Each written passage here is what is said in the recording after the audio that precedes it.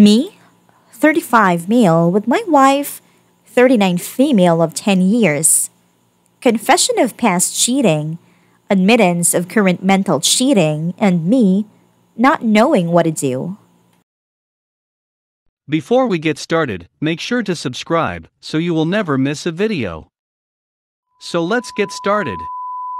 Me, 35 male with my wife, 39 female of 10 years. Confession of past cheating, admittance of current mental cheating, and me not knowing what to do. My wife and I have been very happy for the past 10 years. To preface everything, I need to say that my wife is honest to a fault, if there is such a thing. For example, she will dutifully tell me that she went out to lunch and how much it costs, even though she manages the finances, and I've expressed that she doesn't need to tell me these things. I mention honesty and guilt because I don't know if the issues I'm currently facing would even exist for most people. And if not, should I handle this differently? We talk all the time, but the topic of cheating is not overcome up before. Tonight, my wife mentioned that she needed to tell me some things because she is always so open about everything I knew. It would be trouble. She insisted that she share a story of her youth when she had a boyfriend and a different boy happened to be interested in her at the same time, high school age. When the second boy finally professed his love, she told me that she was confused about what her heart really wanted.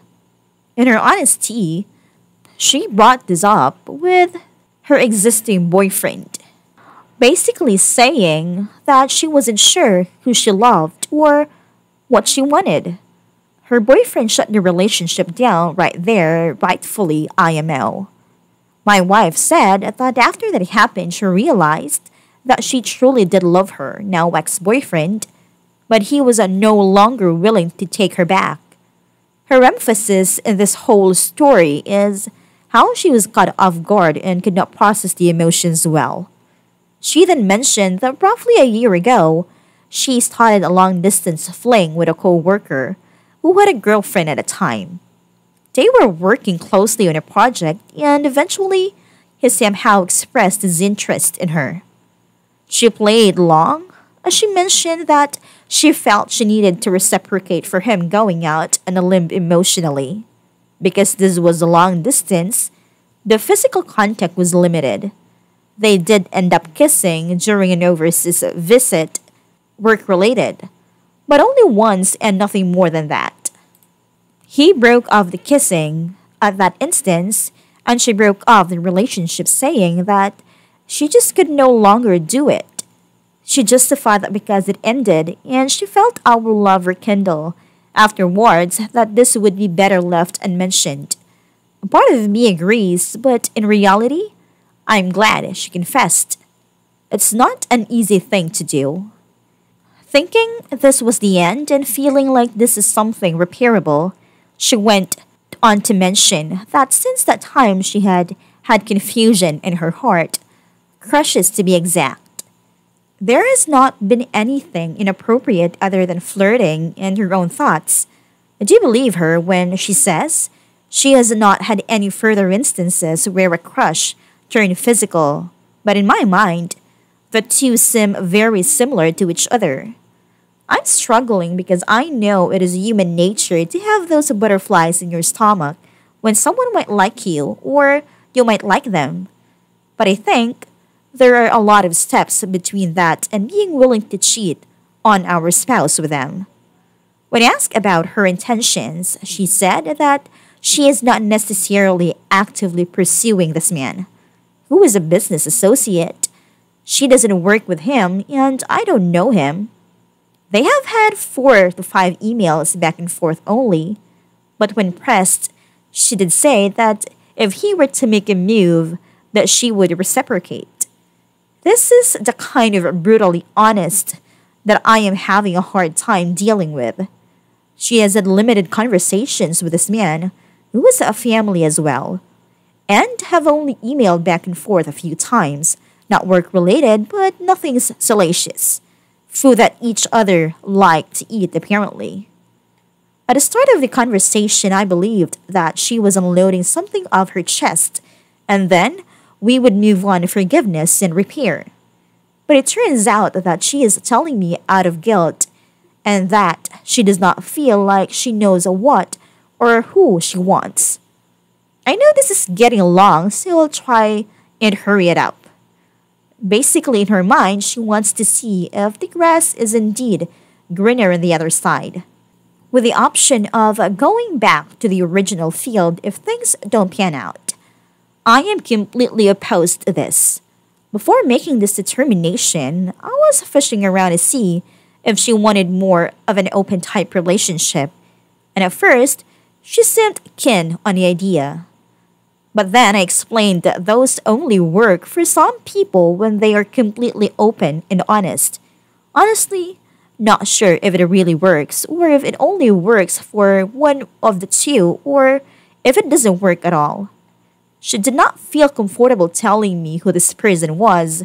The only part she admitted up front is that she doesn't work with him and that I have never met him. I failed to mention this, but we have 2 young kids. Anyways, I told her that I think she should temporarily move out.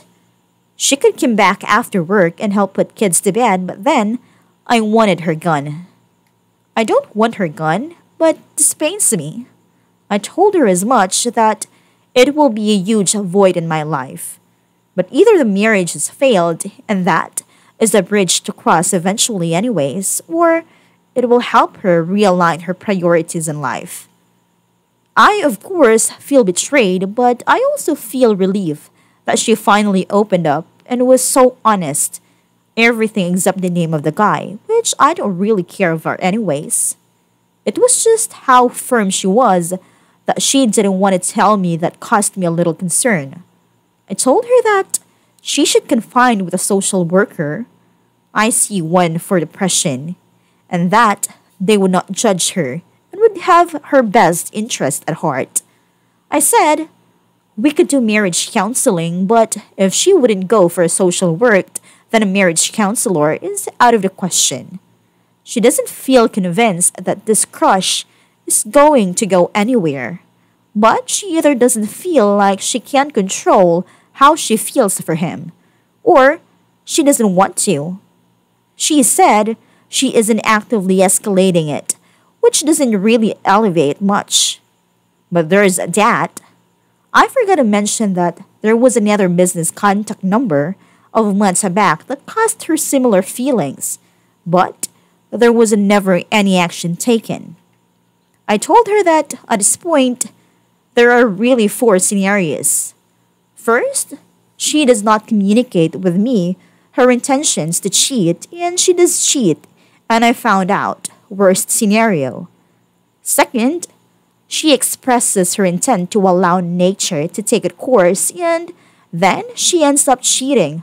Close to worst, but at least she's honest. Third, she expresses her intent to allow nature to take its course, but nothing comes of it, and I always wonder when we're going to have this conversation again. And finally, fourth, she wakes up from some delusion and realizes she belongs to me, and it's almost a Disney ending. I realize even this will require some patch-up work. How normal is it to have these infatuation after 10 plus years?